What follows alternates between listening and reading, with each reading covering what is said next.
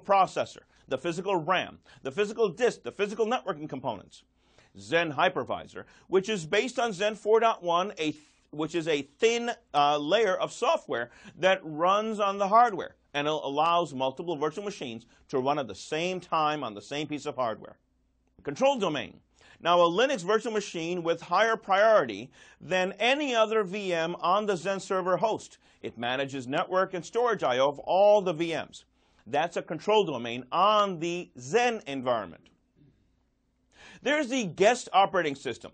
The guest operating system is really where all the virtual machines are installed. That's really what a virtual machine is.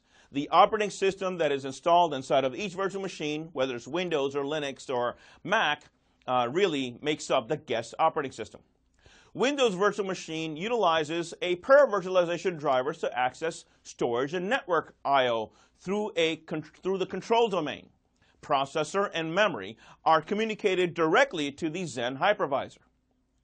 Linux VM includes pair virtualized kernels and drivers. Storage and network I/O are passed through the control domain, while processor and memory are communicated directly through the hypervisor.